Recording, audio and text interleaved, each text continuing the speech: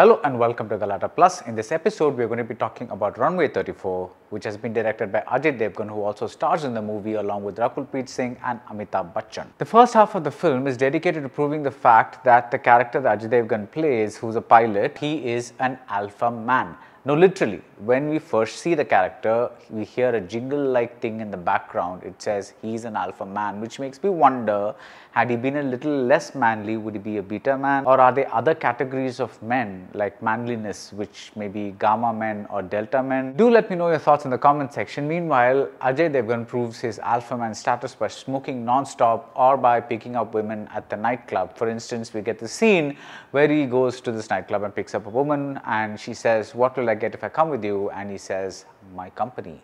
Okay. Another quality of the alpha man is that he has a photographic memory. You don't want this man near your computer's history. So we clearly have a hero glorification factor going on at the beginning, because he's not just called a pilot but an ace pilot. That's what Rakul Preet Singh calls him when she's introduced to him. She says, I know this guy, he's an ace pilot. She is his co-pilot on a flight from Dubai to Kochi, and the first half is about how these two land the plane in really rough and turbulent weather. All of this should have been tense and nail-biting stuff, but it all looks generic because of the generic dialogues, the generic visual effects and the generic characters. Now Ajay Devgn, for instance, has a wife and a daughter. The film would have played out no differently had those characters been written out and had he just been a single alpha man. Even the plane set is generic. There only seems to be an economy class. Maybe they thought we wouldn't sympathize as much with the champagne sippers in business class or first class. Instead, we get a young mother with a little infant in her arms, and even before the plane takes off, she's telling her husband over the phone about how she's so afraid because it's her first flight and all that kind of stuff.